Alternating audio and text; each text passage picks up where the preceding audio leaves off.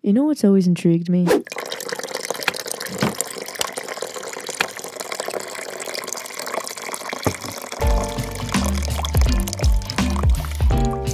Even for when I was just a kid. I guess I just wanted to feel mature. But I've always wanted to understand why people love it so much. I mean, Americans run on Dunkin'. What do I run on? Not sleep. So I did a little bit of research. Did you know that instant coffee was invented by George Washington? Not that George. So I got older and I decided that I was finally ready to have my first cup. I got a regular coffee, half and half creamer, just a little. Makes you break out. You don't want pimples. I looked at what I had just created. I was ready to feel inspired, write those essays I've been putting off, maybe schedule my entire upcoming week.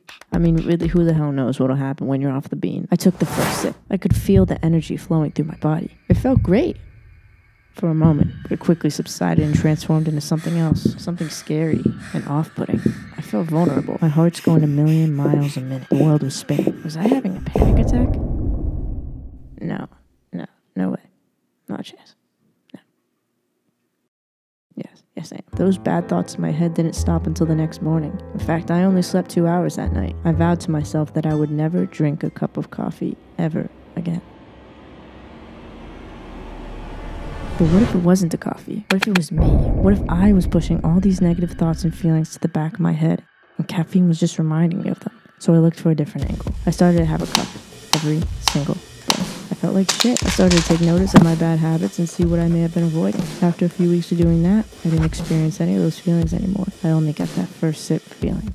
All of us have bad thoughts that we push to the back of our minds and try so desperately to avoid. And when they're presented to us, it's easier just to run. But it's only when we face them that we can really grow. It's only when we take that first sip that we can understand what we must do in order to finish the drink. We all have a cup of coffee in our lives. What's yours?